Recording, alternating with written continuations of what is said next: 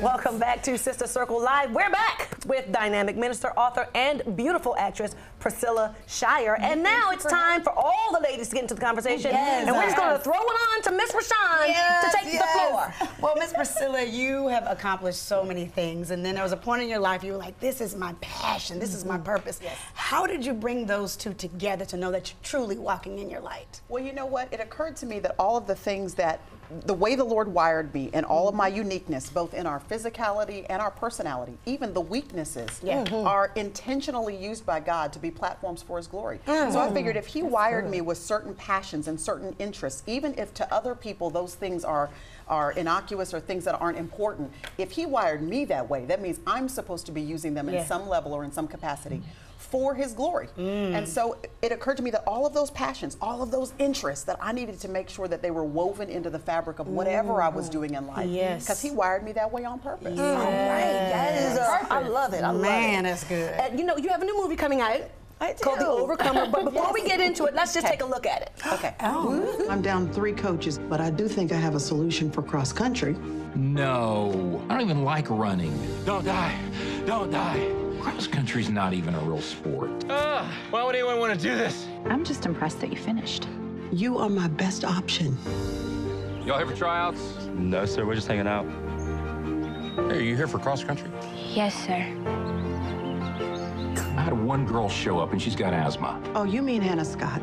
Do you enjoy running? It's really the only thing I'm good at. Why have a season with one runner? One runner matters. I'm excited about it already. Awesome. And I would like to start by saying he runs like me. There's a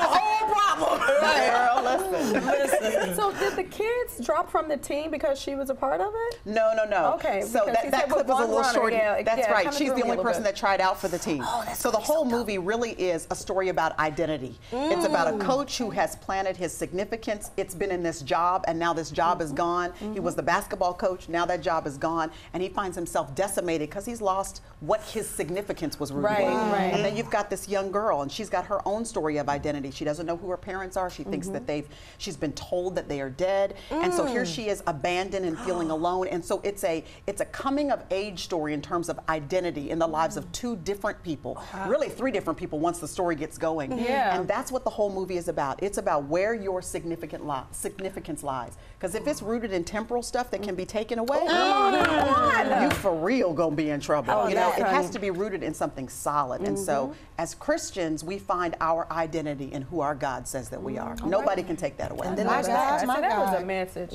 I like, because people put so much value on things and stuff, like literally, from clothing to cars to homes to all that, but it's all about what's within. So I love that you said that. Especially in the age of social media that we live in, because we are so drawn to whether or not I've received the applause of people, how many likes I got, you know, but whether people approve of us or not, whether they applaud or not, whether we're celebrated or not, has to be irrelevant to whether or not we know we're significant and valuable.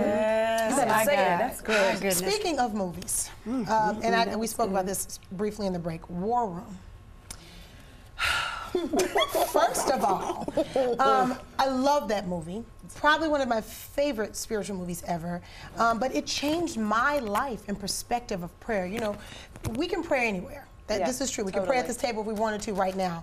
But hey, don't tempt me. I'll do it. See, the perspective of praying in a place and battling, you know, with the Word of God really changed the game for me. Do you think that the church has a misstep, well, they're experiencing a misstep when it comes to prayer and how to effectively pray to make change?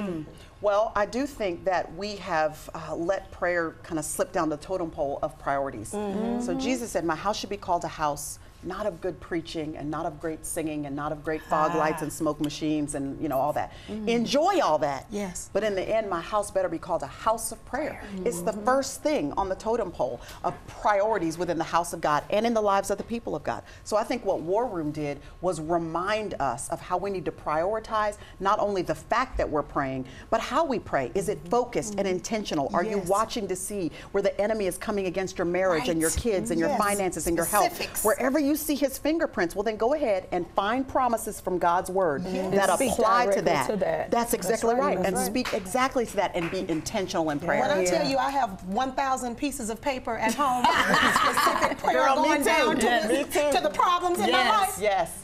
And you know what I think War Room did too, I'll just add, is I felt so grateful to those writers and directors, because really historically faith-based films for the faith-based community, they haven't been something we've been real proud of. Like 10 years ago, we wouldn't really want to go take our friends to a faith-based movie because they were a little bit raggedy. But they had excellence, technical excellence in this film, unapologetic gospel story. And then they presented us, people of color, in a way that was respectable and dignified. We saw ourselves in that. So it drew us into this faith-based film in a way that we've never been drawn in before to those kinds of movies. What has been one promise of God that has carried you through your life? Oh, that's good. Yeah. You know, my life verse is Galatians 5:1. Since I was in college, God gave me that verse. It says that it is for freedom that Christ has set you free. Therefore, stand firm and don't be subject again to a yoke of slavery. That promise carries me that the reason why he died on the cross of Calvary is not just to give me a ticket to eternity.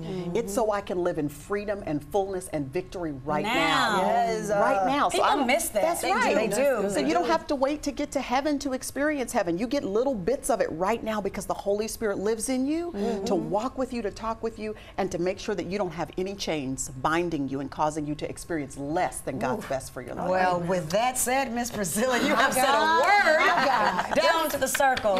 Thank you so much for joining us today. I've been celebrating y'all, by the way. Cheerleading what you're doing here at this table. Thank you so much. Oh my goodness. So if you're in need of a good word, you heard one, and some good music, that's right. The Fervent Tour 2.0 is where it's all at, okay? You can visit ferventtheevent.com to find out when it comes to your city. And be on the lookout for Priscilla's new movie, Overcomer, on August 23rd. Give it up for Priscilla Shirer.